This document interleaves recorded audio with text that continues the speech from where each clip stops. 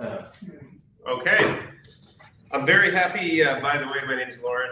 I think I know everyone in this room, but Lauren from UATX. Okay, I'm Lauren from UATX. Doing a guest introduction here of my friend and former teacher, Christopher Nadon. Professor Nadon is Associate Professor of Government at Claremont McKenna College, where he teaches courses on ancient political thought, the roots and rise of secularism in the West, Lincoln and Douglas, and on various approaches to education for freedom. Though Professor Nadon is publicly known today for his courageous advocacy for liberal principles at Claremont McKenna against the increasingly authoritarian surveillance state that prevails there, he is an established scholar of ancient political thought, having specialized on the work of the unfortunately forgotten but brilliant philosopher Xenophon. Most recently, Professor Nadon has published a disheartening account of the threats to liberal education at his home campus in the City Journal that I would commend to everybody online and in this room. He earned his BA and PhD at the University of Chicago under the great political theorist Alan Bloom. And the title of his talk today is Abraham Lincoln and Frederick Douglass on Black Colonization. Professor Nadon. Thank you very much. I should say I want to first thank the Salem Center for having me give this talk. I was invited to Michigan State University to give a talk, and I proposed talking on Abraham Lincoln and Frederick Douglass on Black colonization. And they came back and said, could you do something a little less controversial or potentially controversial? How about religion and politics? So I gave a talk on religion and politics, but in any case, I hope what I have to say today proves not to be actually perhaps as controversial as it might sound a little bit from the title. And I would also like to just say that my own studies of Lincoln were initiated by my friend Stephen Couch, who was a longtime teacher at Michigan State University, who unfortunately passed away a couple of years ago, leaving behind a manuscript on Lincoln, which I hope will be published soon. When it is, everyone will be in for a real treat. He was an outstanding student of Lincoln. I think much of what I know about Lincoln, I think I learned from Steve Couch. Okay, on August 14th, 1862, Abraham Lincoln invited a group of free blacks from the District of Columbia to the White House and delivered to them an address on the subject of black colonization. He sought their support for a projected effort in Central America. Present was the Reverend James Mitchell, Lincoln's Commissioner of Emigration. Mitchell had served as an agent for the Indiana Colonization Society in the 1850s. That society had been provided $5,000 by the state legislature to colonize blacks then in Indiana out of the country. An appropriation made subsequent to the 1851 revision of the state constitution that barred free blacks from settling in Indiana. Also present was someone acting as a stenographer. Lincoln had his remarks published the very next day in the New York Tribune, even before he'd received the delegation's response. Those present in the room were clearly not his only audience, if in fact they were any part of it at all. Lincoln begins by acknowledging to the freemen that, quote, "Your race are suffering, in my judgment, the greatest wrong inflicted on any people." Their suffering, he extends, he knows, beyond the condition of slavery, to include the plight even of free blacks in the United States. The aspiration of men, he says, is to enjoy equality with the best when free. But on this broad continent, not a single man of your race is made equal of a single man of ours. Go where you are treated best, and the ban is still upon you. Just 5 days before this speech, an anti-black riot had broken out in the Chicago docks, anteceded by others in New York, Cincinnati, Toledo, and New Orleans. Worse, much worse was to come.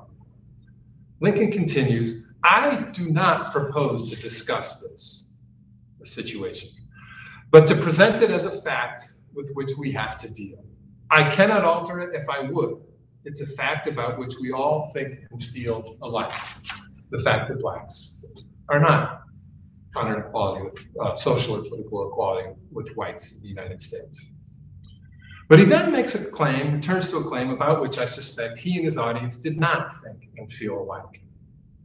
See our present condition, he says, the country engaged in war, our white men cutting one another's throats, none knowing how far it will extend, and then consider what we know to be the truth. But for your race among us, there could not be war, although many men engaged on either side do not care for you one way or the other. Nevertheless, I repeat, without the institution of slavery and the colored race as its basis, the war could not have an existence.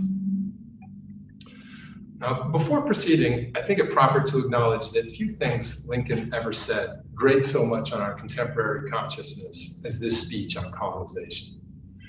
This looks or sounds to us like someone using black faces as political props to engage in racist victim blaming and gaslighting them to boot.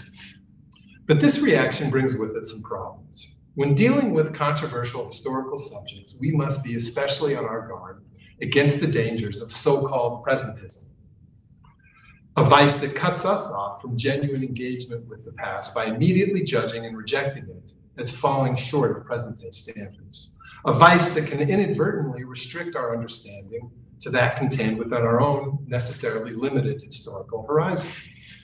Now, I don't think we should simply look at the past with bland equanimity at all the crazy, self-serving, self-contradictory policies and statements that it presents to us. We don't do that with the present. And the past was once present. But for the past to be useful to us, we need to sit in judgment on it. I only think that before judging, we need to walk a mile in the other guy's shoes. In this case, Lincoln's shoes. How could Abraham Lincoln both have made this speech and remain worthy of our respect? To anticipate my conclusion, I hope to persuade you that Lincoln thought this speech a rational and even necessary means to attain the noble goal he set for Americans in 1854 of making the Union forever worthy of the Savior by purging it of slavery, yet to do so without violating the principles of the Declaration of Independence on which it rested, and in particular the principle that legitimate rule rests upon the consent of the governed. But having jumped to the end, let me now go back and qualify a little bit what I said about the dangers of presentism. What I neglected to add was that those dangers do not necessarily apply in the present case, for the good reason that I know of no contemporary criticisms of Lincoln's address on colonization that were not also made by his contemporaries immediately upon its publication. Its seeming shortcomings were just as, if not more, apparent the day it came out than at any time since. Here's how the satirist Robert Newell rewrote Lincoln's speech to the delegation of freemen the day after its appearance. Your race suffers greatly, and our race suffers in suffering your race to suffer. The fact that we have always oppressed you renders you still more blamable. 19th century humor. Less humorous, Frederick Douglass thought the speech demonstrated that, quote, Mr. Lincoln is quite a genuine representative of American prejudice and Negro hatred, and far more concerned for the preservation of slavery and the favor of the border slave states than for any sentiment of magnanimity or principle of justice and humanity. This address of his leaves us less grounds to hope for anti-slavery action in his hands than any of his previous utterances. At the time he wrote this, Douglass was especially frustrated that Lincoln had countermanded the emancipation orders made earlier by Generals Fremont and Hunter. But Douglass had been a long-standing and vigorous opponent of black colonization from the beginning of his career as an abolitionist. He despised the American Colonization Society, founded in 1816, to assist free blacks to settle in Africa and later in the Caribbean. According to him, quote, it embodied the American Colonization Society. It embodied all the malignity of the slaveholder, all the Negro-hating spirit of the Northerner. He had a special contempt for blacks who favored colonization as being either dupes or duplicitous agents working against the genuine interests of their people. In response to just one such advocate, Douglas wrote in 1853, "We make the broad, unqualified assertion that we regard any movement which contemplates the removal or emigration of the free colored people of the United States to any land, near or remote, as a virtual endorsement of the fundamental principles which underlie the whole fabric of African colonization." The most fundamental principle of the Black colonization movement, of course, was that Blacks and whites cannot live together peaceably in a free and democratic society. This was not at the time, and perhaps even now, a simply crazy or fringe belief. And I should mention here that there were at the time perfectly respectable and intelligent free Blacks who did favor colonization, and that the topic was a subject of debate amongst them, and indeed amongst all parties to the slavery question. There were Northern white abolitionists who favored colonization. There were those who opposed it. There were Southern white abolitionists who favored it, and there were those who opposed it. There were anti-slavery slaveholders who favored it, like Lincoln's beau ideal of a statesman, Henry Clay, who eventually became president of the American Colonization Society. And there were anti-slavery Southerners who opposed it. There were pro-slavery slaveholders who obviously opposed it, but there were some from this group who supported it. There were enslaved Blacks who favored it, understandably, but there were enslaved Blacks who opposed emancipation if followed, and refused it if followed by mandatory colonization. There was one particular Black abolitionist, himself a former slave, and not lacking in intelligence or judgment, who wrote the following in January 1861 on the eve of the Civil War. "Whatever the future may have in store for us, it seems clear that the inducements offered to the colored man to remain here in the United States are few, feeble, and uncertain. We do not wonder, therefore, at the readiness with which colored men are now preparing to leave the United States for Haiti. We can raise no objection to the present movement towards Haiti. We can no longer throw our little influence against a measure which may prove highly advantageous to many families and much service to the Republic of Haiti. Those who want to know more about this subject," with an editorial, can receive such information by addressing Mr. James Redpath, Boston, Massachusetts. All such letters should contain a 3-cent stamp to repay the return postage.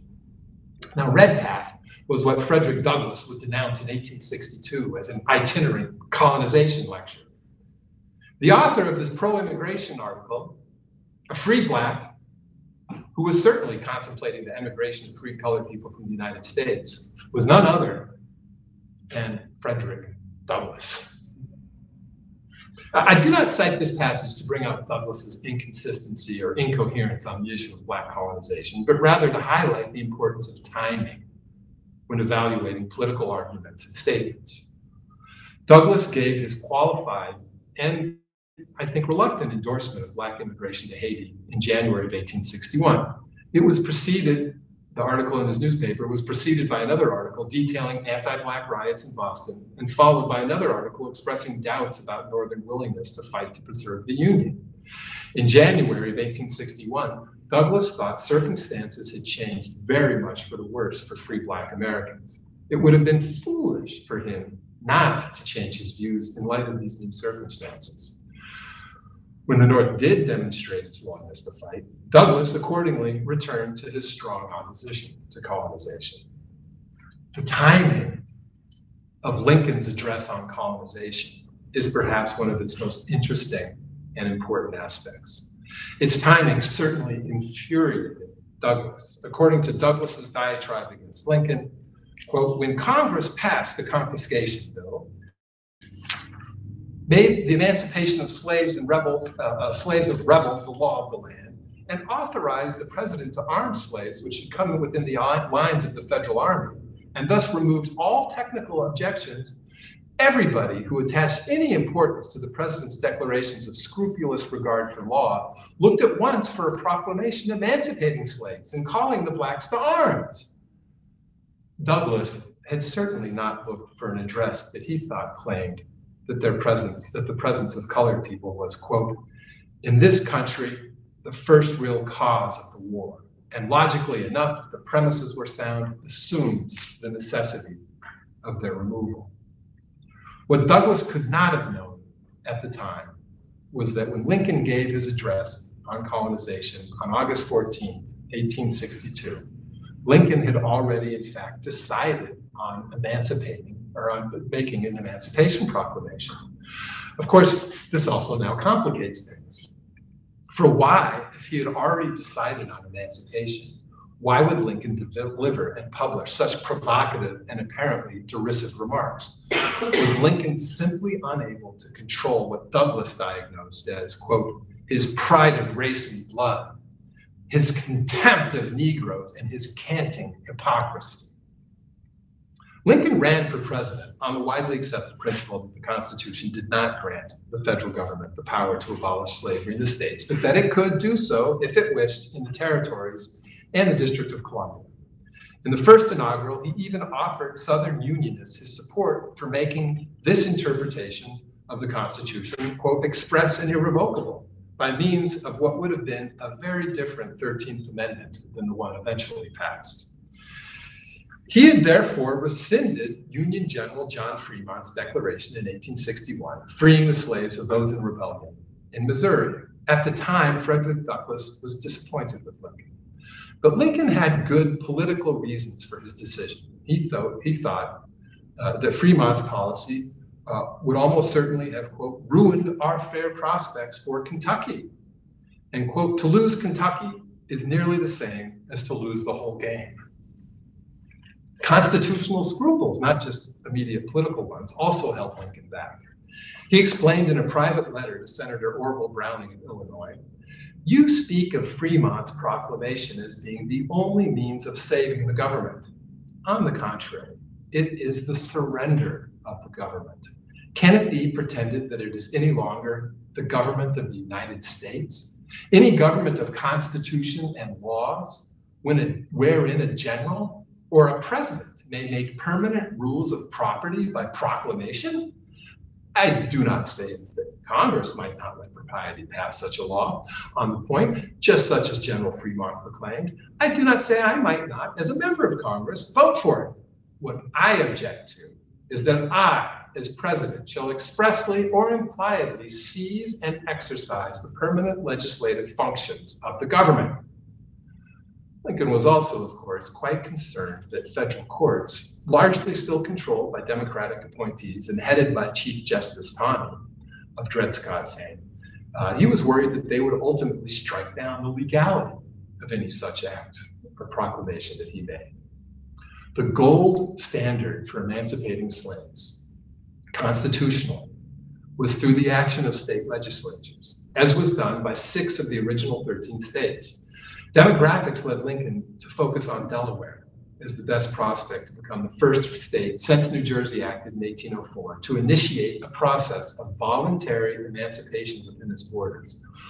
Only 3% of families in Delaware owned slaves. These slaves totaled than 1,800 out of the total state population of 112,000. Their emancipation would increase the number of free blacks in Delaware by a small number, from 20,000 to 21,800. The demographics looked good for emancipation. Lincoln approved of allocating federal money to compensate slave owners with the hope that this would make them more willing to do the right thing. He wrote a draft of legislation to do just that and lined up the support of Senator Charles Sumner, a leading abolitionist. In November of 1861, Lincoln explained to Delaware's largest slave owner, "If I can get this plan started in Delaware, I have no fear that all the other border states will accept it." In the spring of 1862, emancipation legislation into the Delaware State House was withdrawn by its sponsor, rather than have it go down to a certain, if close, defeat. Lincoln was disappointed, but continued his efforts on this front. On July 12, 1862, just before the adjournment of Congress, Lincoln called together 28 representatives from the border states and pleaded with them to support gradual and compensated emancipation by state action when they returned to their constituencies. He said to them, quote, "Believing that you of the border states have more power for good than any other equal number of members, I feel it a duty which I cannot justifiably waive to make this appeal to you." Lincoln appealed directly to their financial self-interest and warned them of what was soon to come. "If the war continue long, as it must, if the object be not sooner attained, the institution of slavery in your states will be extinguished by mere friction and abrasion. By the mere incidents of war, it will be gone, and you will have nothing in lieu of it. How much better for you as seller and the nation as buyer to sell out and buy out that thing without which the war could never have been, than to sink both the thing to be sold and the price of it in cutting one another's throats." Lincoln appealed directly in this way to their self-interests, prejudice, and fears by now connecting gradual emancipation with colonization. He continued, "Room in South America for colonization can be obtained cheaply and in abundance when numbers shall be large enough to be company and encouragement for one another. The freed people will not be so reluctant to go." Finally, Lincoln appealed to the border state representatives' ambition and patriotism. He said, "Our common country is in great peril, demanding the loftiest of views, the boldest action to bring it speedy relief. Once relieved, its form of government is saved to the world. Its beloved history and cherished memories are vindicated, and its happy future fully assured and rendered inconceivably grand. To you, more than to any others, the privilege is given to assure that happiness and swell the grandeur, and to link your own names therewith forever. Let the states which are in rebellion see that you will never join their proposed confederacy, and they cannot much longer maintain the contest. But you cannot divest them of their hope to ultimately have you with them, so long as you show a determination to perpetuate the institution within your own states. You and I know the lever of what the lever of their power is. Break that lever before their faces, and they can shake you no more forever." Just 2 days later, 20 of the 28 representatives, in reply to Lincoln's appeal, affirmed that slavery within a state is a right, quote, "no one is authorized to question." And they reminded Lincoln to, quote, "confine yourself to your constitutional authority." Lincoln's response to them, taken just 1 week later, was to turn the lever that they held against them. He informed his cabinet of his decision to issue an Emancipation Proclamation on his own authority. Lincoln thought that the Constitution did vest in him the power to emancipate slaves in rebel territories in his capacity as Commander-in-Chief of the Army and Navy of the United States only as a fit and necessary military measure for the suppression of rebellion. The decision and responsibility for the measure had to be his. No general could serve in its place. Accordingly, he informed the cabinet members that their discussion of his proposal would not be about whether to issue the proclamation or not. As he later explained to the painter Francis Carpenter, "I said to the cabinet that I had resolved upon this step and had not called them together to ask their advice, but to lay the subject matter before them, suggestions as to which would be in order after they had heard it read." There were some surprising reactions. Perhaps the most surprising was that of Salmon Chase, the most radical cabinet member on the issue of Black social and political equality. He warned that invoking presidential war powers would not stand up in federal courts. And Lincoln's own arguments against General Fremont's and recently General Hunter's emancipation orders would invalidate his own proclamation. Chase also worried that, quote, "a universal emancipation in all rebel territories would provoke uprisings, depredations, and massacres in a race war that would then provoke foreign intervention." Chase concluded, "The measure goes beyond anything I have recommended." Secretary of State William Seward was similarly worried about foreign interventions. Coming on the heels of several northern military defeats, the proclamation to him would sound like, quote, the last shriek on the retreat, and thereby invite intervention by the English and French, who had their own interests in preventing the conflict from becoming a race war. At the end of the meeting on July 22nd, Lincoln was still intent on issuing the proclamation on the following day.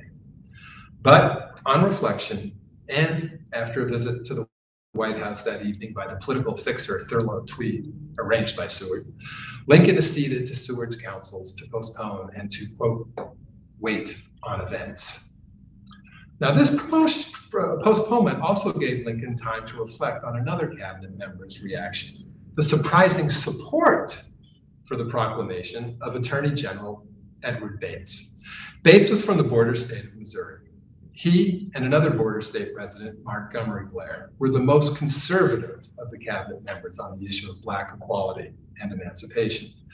Bates was an anti-slavery Whig and slaveholder, very much in the mold of Henry Clay, and like Henry Clay, an advocate of colonization.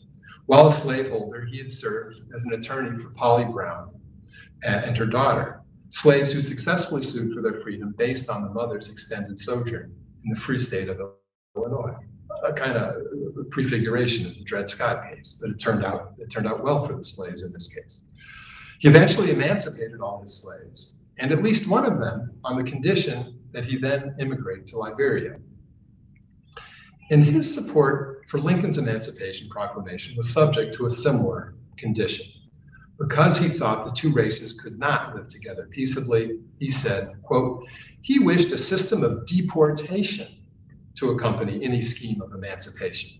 Along with Blair, Bates thought that the separation of the races was the only way to gain the consent of the border state citizens, perhaps even that of the rebels, to emancipation.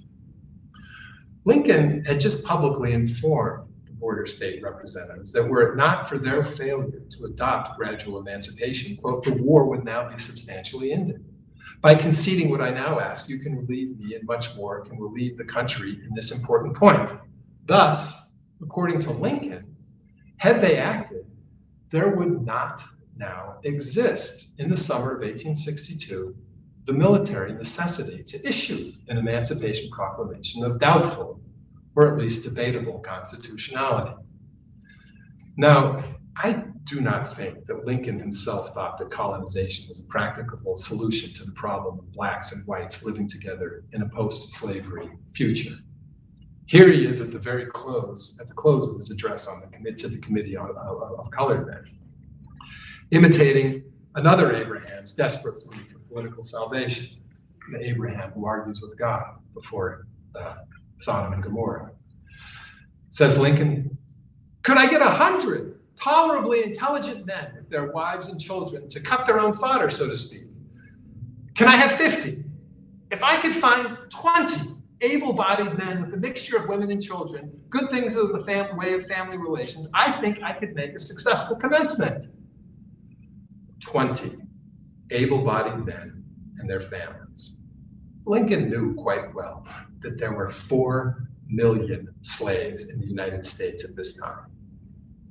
Yet, especially in light of Bates's expression of conditional support for emancipation and for the proclamation, did not Lincoln have an obligation to continue his support for compensation and colonization if he thought there was any chance that these measures might help the border states to begin to do the right thing and to exercise their undisputed constitutional authority to emancipate?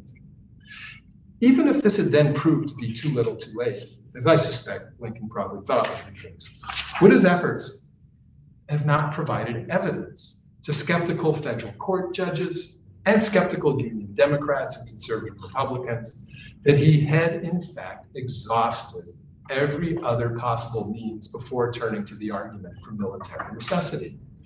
Thus, the preliminary Emancipation Proclamation, issued a month later on September 22nd, contained both pecuniary aid for gradual emancipation and for gradual emancipation in slave states, not in rebellion, and the promise of continued efforts, quote, to colonize persons of African descent with their consent upon this continent or elsewhere. By playing to the prejudices of men like Bates, Lincoln could at the same time assuage the constitutional scruples and worries about court challenges expressed by Chase, and perhaps even his own constitutional scruples, which, as we will see, were much more demanding than those of Chase. Now, here we might well ask, why should Lincoln pay any heed at all to white prejudice? Why not just emancipate the slaves as an obvious act of justice, as the morally right thing to do? Indeed, the final Emancipation Proclamation, issued 100 days after the preliminary proclamation gave notice as to what would be done on January 1st, 1863, it included Lincoln's claim that he sincerely believed it to be, quote, an act of justice. But justice, in Lincoln's view, was not enough, because paradoxically, his principles were those of the Declaration of Independence, and the Declaration affirms the equality of all men. Knowing justice, being willing to act on justice, and having the power to act for justice, these are not claims to rule according to the Declaration. Because all men are created equal, legitimate government rests upon the consent of the governed. That means, strictly speaking, legitimate government does not rule. It does not rule us. It represents us. Thus, Lincoln's devotion to the principle of equality and the corollary of consent explains, at least in part, why he was unwilling to follow the advice of his political advisors and postpone the preliminary proclamation until after the November elections, something he could have easily done. The people deserve to know the president's intentions before, not after the vote. Anything else makes a mockery of representation and consent, and therefore of equality. Yet what are we to do? What is any responsible democratic leader to do when faced, as Lincoln was faced, I think, for most of his career, perhaps all of his career, with the people who did not want to do the right thing, with the people who were, in fact, largely moved by prejudice and even hatred of the Negro? This, I think, is the central problem, the drama of Lincoln's political career from 1854 until his death. And it would have continued as a problem had he been allowed to guide the nation through Reconstruction. Lincoln said at Peoria in 1854, concerning white opposition to black political and social equality, whether this feeling accords with justice and sound judgment is not the sole question, if indeed it is any part of it. A universal feeling, whether well or ill-founded, cannot safely be disregarded. Speaking 8 years later on the same subject to the delegation of free blacks in the White House, the situation had not substantially changed. As he said, I do not propose to discuss this, but to present it as a fact with which we have to deal. I cannot alter it if I would. It is a fact about which we all think and feel alike, I and you. Yet even if we assume that Lincoln thought that this universal feeling did not accord with justice and sound judgment, as he told the delegation, that blacks in the United States had suffered, quote, the greatest wrong inflicted on any people, Lincoln could not have imposed his understanding of the moral thing to do on the nation without at the same time violating the Declaration's principle of equality, to say nothing of violating the Constitution and the rule of law. He would have violated the democratic morality of the Declaration. The Emancipation Proclamation is a rare, perhaps unique case where its constitutionality stands or falls on what we might call the subjective sense of the person issuing it. Not his subjective sense of right and wrong, of justice or injustice, of justice or injustice, but Lincoln's sincere personal judgment that he really thought it was a genuine military necessity. That this was Lincoln's view of the matter is, I think, clear from the explanation he gave to Chase in the summer of 1863, when Chase wished him to apply the proclamation to those parts of Virginia and Louisiana that had been exempted because they were already at the time under Union control in January 1st when the proclamation was signed and issued. Therefore, not subject to, there was no military necessity in those areas. If I take this step, Lincoln writes to Chase, must I not do so without the argument of military necessity? And so without any argument, except the one that I think the measure politically expedient and morally right. Would I not thus give up all footing upon Constitution and law?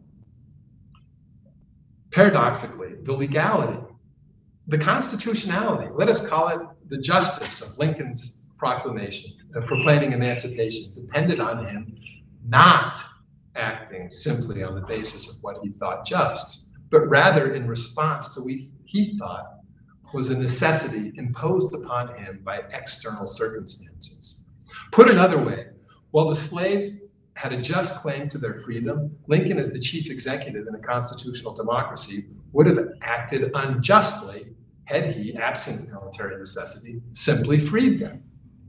Yet how could he have been certain in his own mind that the measure was strictly necessary had he not exhausted all other means, including giving public support for compensating slaveholders and for encouraging Black colonization, if he thought that would speed emancipation, if he thought that those measures might get the border states to emancipate themselves?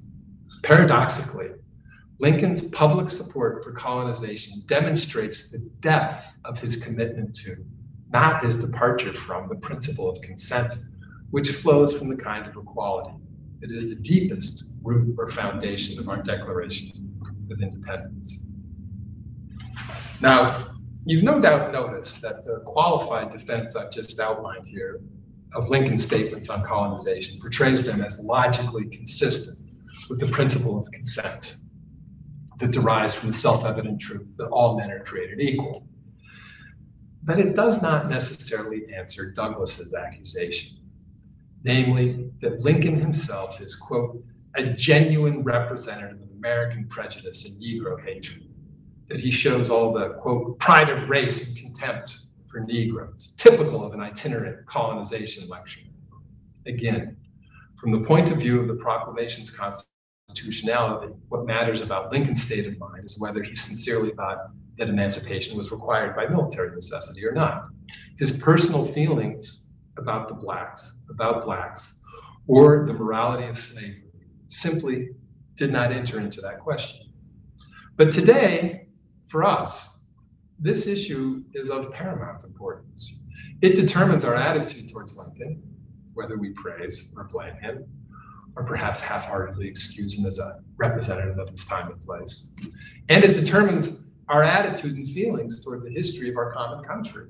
Today, these feelings are, I think, infinitely more important than the academic question as to whether the Emancipation Proclamation was constitutional or not. The final Emancipation Proclamation differs most significantly from preliminary Emancipation Proclamation, I think, in dropping any mention of compensation to slaveholders or colonization of blacks. In their place was the announcement that, quote, such persons of suitable condition from among the freedmen will be received into the armed services of the United States. This decision was by no means universally popular, and it gave strength to the Northern Democratic opposition that eventually rallied behind General George McClellan and almost cost Lincoln the election in 1864. But allowing Black enlistment made sense militarily, Lincoln thought. And it also made sense politically, if not in the short, then certainly in the long run. Lincoln understood what Douglas understood and had for a long time advocated. Military service would give ammunition to the freedmen in what they both foresaw would be an inevitable and long struggle to achieve political and social equality after the war.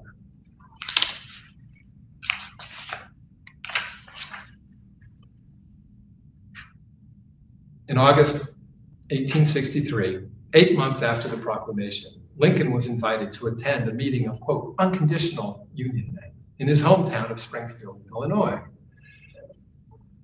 What's not to like about going home? The demands of office kept him in Washington. He knew, moreover, that the reunion with his former constituents would likely not be a happy one. There was a lot of reasons not to go home. These were men who voted in 1853 to ban free blacks from immigrating to Illinois. These were men who responded to the following genuine pride of race rhetoric from Stephen Douglas by supporting him as their senator in 1858. Here's how Stephen Douglas opened the first of the famous debates. I ask you, are you in favor of conferring upon the Negro the rights and privileges of citizenship? Do you desire to strike out of our state constitution that clause which keeps slaves and Negroes out of the state and allow free Negroes to flow in? Never. It's a newspaper account, so they're sort of signs give us what how the crowd reacted. And to cover your prairies with black settlements? Do you desire to turn this beautiful state into a free Negro colony? No, no.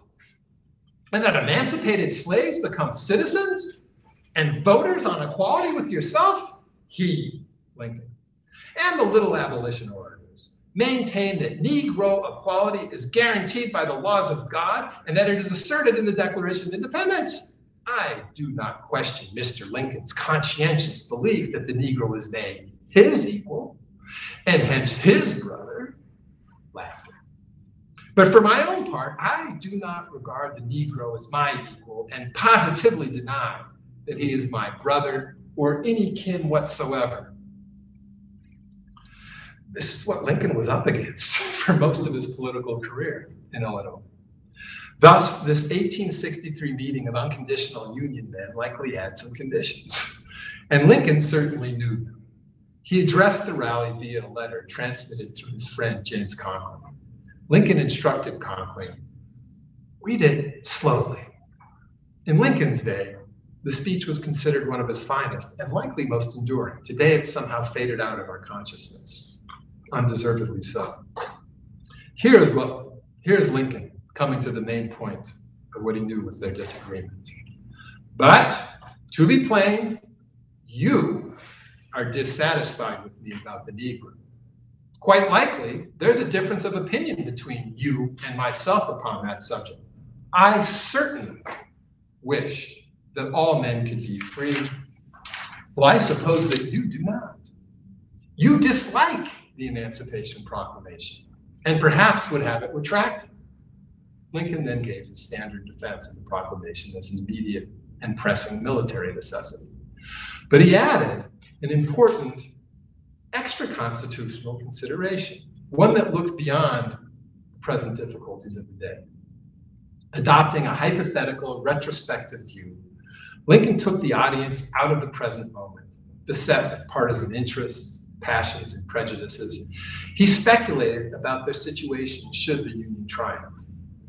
It will have then been proved, said Lincoln, that among free men there can be no successful appeal from the ballot to the bullet, and that they who take such appeal are sure to lose their case and pay the cost. And then there will be some black men who can remember that with silent tongue and clenched teeth and steady eye and well-poised bayonet, they have helped mankind on to this great consummation. Well, I feared there will be some white ones, unable to forget that with malignant heart and deceitful speech, they strove to hinder it. Race pride? It sounds to me like race shame. Did Frederick Douglass ever change his view of Lincoln in light of new information and circumstances? There's evidence that he did not. 11 years after Lincoln's death, Douglass delivered a eulogy at the dedication of the Freedmen's Monument to Lincoln, perhaps his most famous speech. Here's what Douglass said on that day.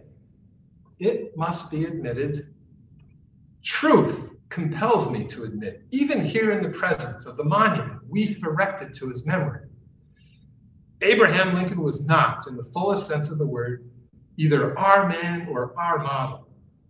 In his interests, in his associations, in his habits of thought, and in his prejudices, he was a white man. He was preeminently the white man's president, entirely devoted to the welfare of the white man. Now, I think it's important when reading this passage to keep in mind also that Frederick Douglass was certainly replying to another lesser-known eulogy of Lincoln, given by a black abolitionist in June of 1865 to an audience made up of largely free blacks, citizens of the fair city of New York who had somehow been prevented from participating in that city's formal memorial service and parade for Lincoln. That black abolitionist said this of Lincoln: he was emphatically the black man's president, the first to show any respect for their rights as men. He was the first American president who thus rose above the prejudices of his times and country. That speaker, equal, I think, in intelligence, influence, and eloquence to Frederick Douglass, was, of course, Frederick Douglass. How to reconcile these two speeches? Or perhaps there's no contradiction to resolve. Perhaps there is no conflict. Could Lincoln have been emphatically the black man's president precisely because he was preeminently the white man's president? Douglass, I believe, thought so, and explains how at the end of the speech that he gave at the Freedmen's Memorial.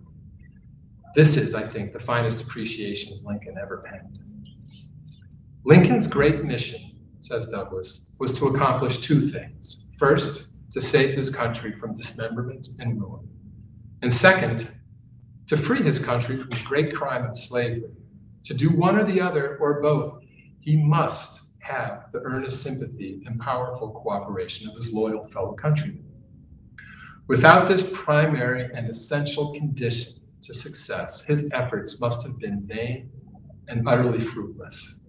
Had he put abolition of slavery before the salvation of the Union, he would have inevitably driven from him a powerful class of the American people and rendered resistance to rebellion impossible.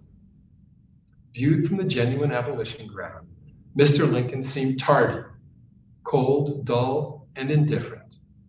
But measuring him by the sentiment of his country, a sentiment he was bound as a statesman to consult, he was swift, zealous, radical, and determined.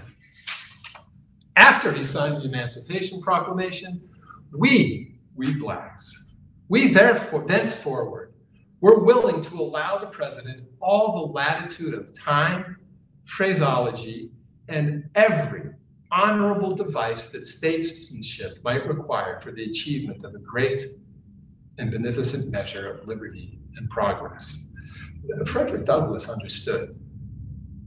What allowed Douglass to understand Lincoln from the inside out, perhaps better than anyone before or since, was the common premise they both shared, or perhaps I should call it an uncommon premise, since at the time, only a small number of Americans held it. This premise is that there is no essential conflict between blacks and whites. This premise is the opposite and the very denial of the most fundamental premise on which the original black colonization movement rested, to say nothing of black nationalist movements of the 20th century. Lincoln did not think that there was, or Lincoln did think that there was an eternal agonism between self-interest and love of justice, a conflict he thought that ran through the heart of every man of every race. But he did not believe in an essential conflict between black and white, nor did Frederick Douglass. Thus, according to Douglass, Lincoln could be preeminently the black man's president because he was emphatically the white man's president. And he could be emphatically the white man's president because he was preeminently the black man's president. There was and is no essential conflict. Thank you.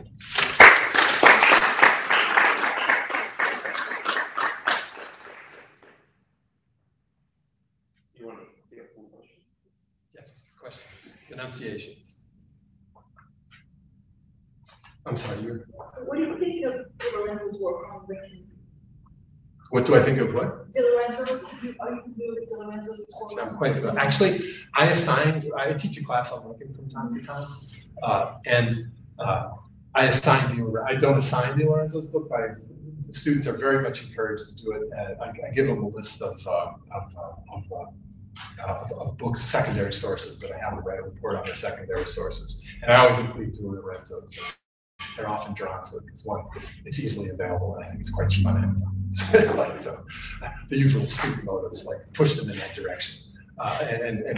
But this list I have of secondary sources, the students don't necessarily know it unless this gets widely publicized. But all of those books that I assign are very anti-Lincoln books, and it's a wonderful exercise because by that time students have actually read.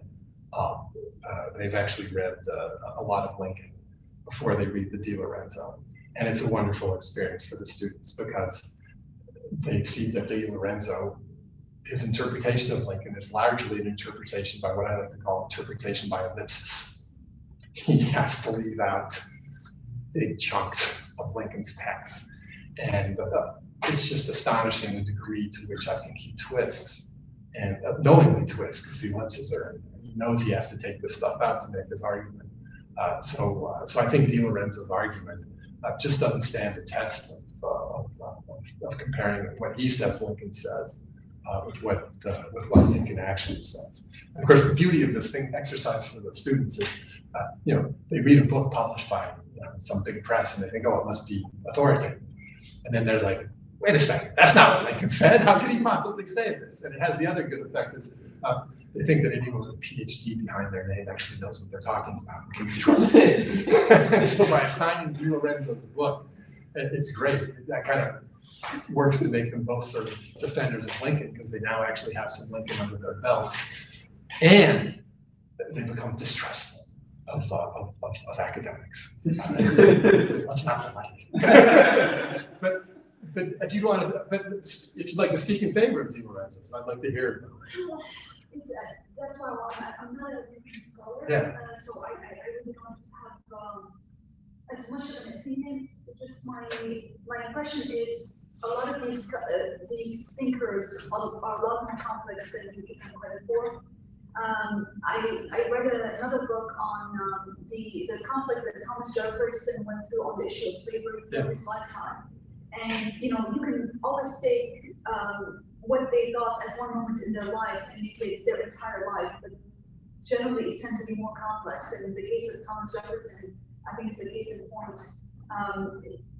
In that book, he was making an argument that Thomas Jefferson wanted to introduce the emancipation in the Declaration, but he had to take it out from the first draft. But later on in his life, he actually changed his opinion quite a bit because he saw some of the violent revolutions and he did not want to stand behind something that could yield the states. So well, I mean, Jefferson's a very interesting case, and of course, Lincoln himself, on the one hand, publicly says he has a speech where he says, "All honor to Jefferson, the man who, put in a merely revolutionary document the principles of the free society." But what's interesting about Lincoln, if we've listened to people who knew him, and particularly his law partner, Herndon, which some people don't think Herndon understood Lincoln, but I actually think Herndon's Lincoln is probably pretty sound historically. Lincoln personally very much disliked Jefferson as a human being, and not without good reason. Jefferson probably did as much as anybody to perpetuate slavery in the United States. Obviously not through the Declaration, but through the purchase of the Louisiana Purchase, which extended slavery over a massive part of the United States at the time. And I think, the debates that we have, the rumors about Sally Cummings and Jefferson sleeping with the slaves, these were all known in Lincoln's day. This isn't some recent discovery. I mean, they were campaign fodder in the election day, presidential election. And it's kind of interesting. Lincoln himself did not personally just didn't like Jefferson, also founder of the Democratic Party that Lincoln ran against for most of his life, and he didn't personally like Jefferson or Jefferson's politics, but he did admire, obviously, the principles of the Declaration, which he thought were the principles of a free society. But so I think you're right, these are complicated, and in Lincoln's case, it's complicated. But one thing I think that's unfortunate about Di Lorenzo's book is there's a lot of libertarian. I mean, Di Lorenzo's sort of famous as a libertarian and attacks Lincoln for not adhering to principles of libertarianism. There is a huge amount in Lincoln that is very pro-libertarian. Right? Whatever people can do better by themselves, they should be allowed to do. Whatever the government can do better, that's a kind of limitation on government activity. So I think in a way he's kind of done a disservice in that sense of that both, I think, when he misquotes Lincoln constantly, and I think sort of presenting Lincoln as being anti-liberty. Lincoln, this is the liberty guy. Of course, he was an equality guy too, and Lincoln understood that those two things were not always perfectly harmonious. Thank you. I'm just trying to think through the tactics of the book that you're writing out. So when you say that at the end that basically you suggest that Frederick Douglass understood Lincoln's tactical approach and appreciated it. When he then objected so vehemently to Lincoln, was that tactical on his own part and a kind of dance that he thought he necessarily had to do in cooperation with Lincoln, or was it at the time he didn't appreciate the tactics and when he later came to see that in fact there was an underlying? I think it's much more the latter. He did not. I mean, he was furious at the earlier retractions of his emancipation. Yeah, I think genuine fury. How do you know, right? It's the rented page. And the interesting thing about Douglass, for example, Douglass early in his career was famous for saying that he was a Garrisonian abolitionist, which in the Garrisonians thought that the Constitution was a pact with the devil. And they thought that it was a pro-slavery document. Douglass will break with the Garrisonians for various very interesting reasons, right? I mean, which is just an astonishing thing. Here you have a slave who's escaped to the north. He's taken under his wing by these Garrisonians. He's kind of given this abolitionist education, although he'd already given himself a big abolitionist education, as well as his master had given him a big abolitionist education as well before he got to the north. And they brought him up and took care of him. And then he broke with those people, which demonstrates just an incredible degree of sort of character on his part, I think, and a willingness to just stand for what he thinks is right. And one of the things he broke with them over was whether or not the Constitution was anti-slavery. So he then, you can read, within actually he publishes something that's pro-slavery, and literally a couple of weeks later, something else. And he tells you, I've changed my mind, right? And he then makes the argument. What's interesting about that is, did he really change his mind? Or did he just think, look, I'm in America. People love the Constitution. If I want to be effective, and I'm arguing against the justice of the Constitution, well, I'm going to end up like these Garrisonian abolitionists who are not very politically successful, right? They don't even vote. They're telling people not to vote. Douglas was like, no, you vote. And he got upset. Some of these abolitionists were upset when he bought his own freedom, so that he wouldn't be sent back into slavery.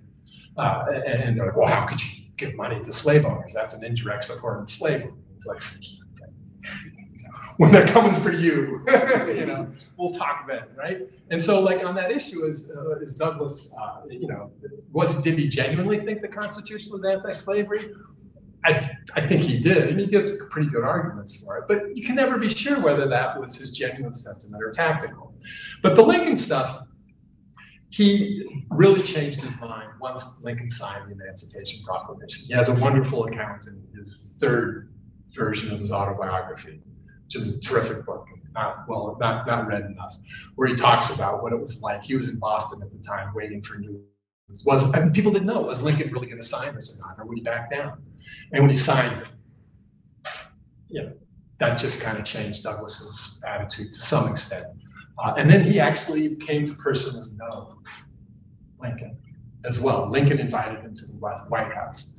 And this was, I think, in the summer of '64, if not before. Sorry, I might have the date wrong. But Lincoln was very disappointed that more slaves had not come in out of the South upon the publication of the Emancipation Proclamation. And so he wanted to enlist Frederick Douglass to go south and as a trusted black figure authoritatively let the slaves know, no, this is real. Like, you guys should get out. And Lincoln at the time thought he was going to lose the election, and he wanted to get as many blacks out of slavery as possible before he lost the election to the Democrats in '64. And that's a great instance of circumstances, right? This wasn't the first time that someone had asked Douglas to go south as a messenger of black liberation and calling on the slaves to liberate themselves. John Brown had done that, and John Brown and Douglas were very close friends, and Douglas had said no. And of course, when John Brown said that to Douglas, it was crazy. Lincoln said it was crazy. Lincoln, you know, part of the reason at least Lincoln gets elected, you know, in '60, is he appears much more conservative than many of the other Republican candidates. And one of the things he does, he always denounces John Brown, right? That's not Lincoln's hero. Yet, 2 years later, he's asking Douglas to do the exact same thing that John Brown asked Douglas to do. Sort of, right? Not exactly. So circumstances make for a different approach. But Douglas has some very moving accounts of meeting with Lincoln. He says of him, he was the only white American that he was ever in the presence of. And this includes all his abolitionist friends, where he never felt that race entered into their relations at all. Right? So I do think in Douglas's case, his change of opinion was one that came after the Emancipation Proclamation, and then after his personal meeting in dealings with Lincoln. Of course, the interesting thing in that memorial speech is, why does he, call out Lincoln? I just looked on the internet trying to find a text of it to paste and copy, and I said, and what I found was the headline: Douglas calls out Lincoln for being a racist, and they quote that passage, right? And why would he write that then in that very speech? I think part of it was, you know, it was 11 years later. Reconstruction was not going on. Douglas knew that, you know, the blacks were in a bad situation, and he actually wanted to create. He called Lincoln. He was at best, he wasn't our father, which is what a lot of the freedmen called him, Father Abraham. He was our stepfather. And I think Douglas wanted blacks to be somewhat distant from Lincoln for their own sake. Like, your father's not going to pull your fat out of the fire. You're going to have to do it yourself. In the original eulogy that he gave of Lincoln in '65, he talks about moving and quite and he praises the black woman who says that. She calls him our Moses, right? Douglas sees that thinking of Lincoln as a Moses freeing the blacks wasn't going to actually work or get it done in America. They were going to have to do it themselves. And I think Lincoln understood that. I mean, the power of the example, black military service, is incredible. I taught this course 2 years ago. I had a black student in there, older guy, graduate student. He brought into class the day we read this, unbeknownst to me, he brought in a picture of the black regiment that his great-grandfather had served in. And he had this in his possession. It had been given to him. His mother had died a few years ago. It had been given to him. And this guy, he's a graduate student. He'd been a successful banker. And he told me, growing up in Chicago, his mother, and they had this picture of the regiment. And in the regiment, they weren't even sure which one was the great-grandfather, right? Because it's taken from the distance. They're wearing uniforms and they got hats on and things. But he said that picture was in their front room, right? Their living room. And he always said that his mother thought, and he was a successful banker who retired early. Apparently, according to him, he was the slacker in the family. And growing up on the south side of Chicago. And he said their mother had always said the key to all her children's success was that picture hanging on the mantle. And I think Lincoln understood that, and Douglas certainly understood that.